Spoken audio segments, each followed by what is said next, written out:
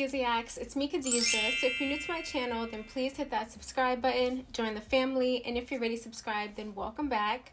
Alright you guys, so in today's video, I am going to be steaming my high porosity hair to try to help me get over this protein overload that my hair is experiencing currently. So I'm gonna go into the whole story on how I got protein overload and everything like that while I'm actually steaming my hair. I'm gonna be using my Q-Redew, which I'm super excited for because this is not something that I pull out often just because I have my heating cap and it's really lightweight and convenient, and so I just throw that on my head 9 times out of 10. But I did a video on this a few years back. Let me just snap this in place.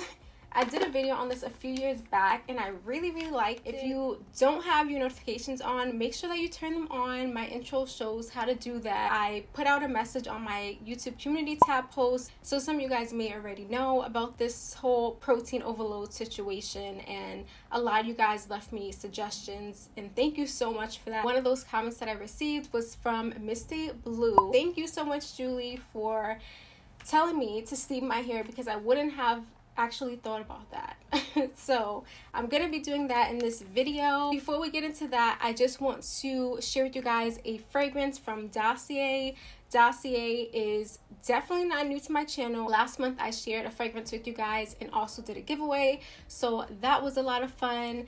But I really enjoy their fragrances because they specialize in creating high quality perfumes that are inspired by high-end fragrances, but they're like a fraction of the price. They're pretty much the affordable alternative. So besides Dossier's fragrances being pretty affordable, they range from about $29 to $50, which is actually really good when you compare them to high-end fragrances, which usually cost hundreds of dollars.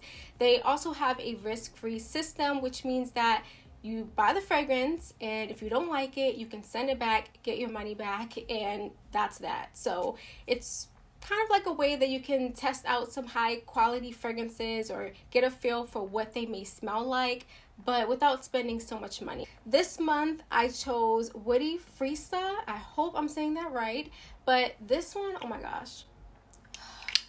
So this is inspired by Armani's C, and I'll put the price like so that you guys can see the comparison price wise. This one is a lot more affordable and it smells to me like money.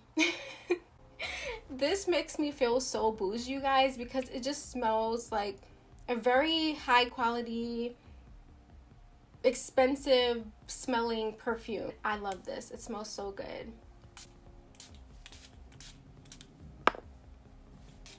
So I'm feeling a little bit better since I have, you know, showered and I put on my perfume and stuff. It just kind of makes me feel nice. So now we're gonna work on this hair. I feel, I don't even know how I feel, you guys. I mean, I know how I got the protein overload, but I'm just like, did I really get this protein overload? Alright you guys, so I'm switching over to voiceover mode for the rest of the video. What's in my hair right now is the Alake Naturals Honey and Sage DC, and I'm also going to be plugging in my Q-Redew so that we can get to steaming.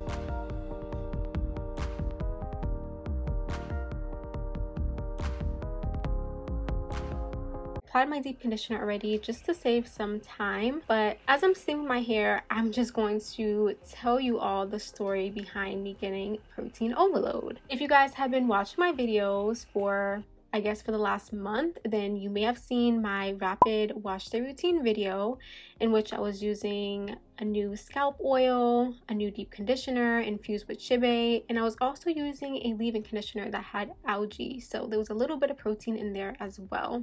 I was following this routine for about 3 to 4 weeks, testing it out to make sure that it was something solid that I wanted to follow and also share with you guys. And I really liked it, but I did a protein treatment after I posted that video and my hair completely freaked out. I'm still really in shock that I even got protein overload because I have fine and high porosity hair, which means that my hair can take a lot of strengthening products and it'll do really well with it actually.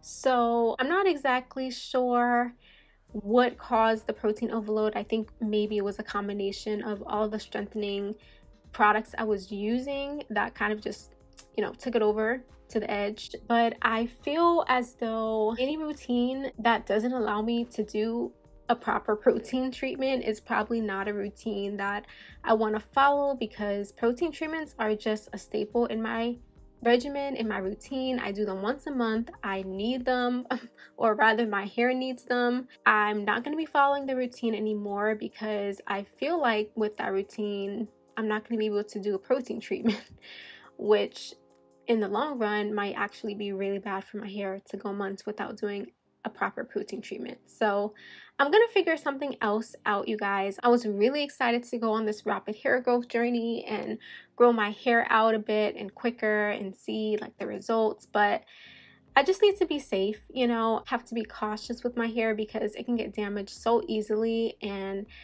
I would just hate to follow a routine that's not suitable for my hair for months and then to find out it's not good for my hair and then the damage has already been done. Been there, done that. So I'm gonna try to formulate a better regimen for my hair, and I'll come back later to share that with you guys once I have that down. So it took me about 18 minutes to go through my hair. I was really thorough with it.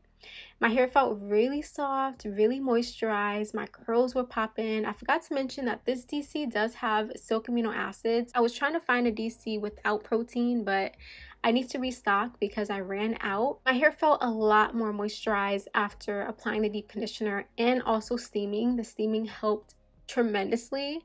And then even after I applied my styling products, which I focus on moisture-based products, of course, my hair feels pretty good. So I'm just gonna keep you guys updated. If you enjoyed this video, please like, comment, share, and subscribe, and I'll see you all in the next one. Bye, guys.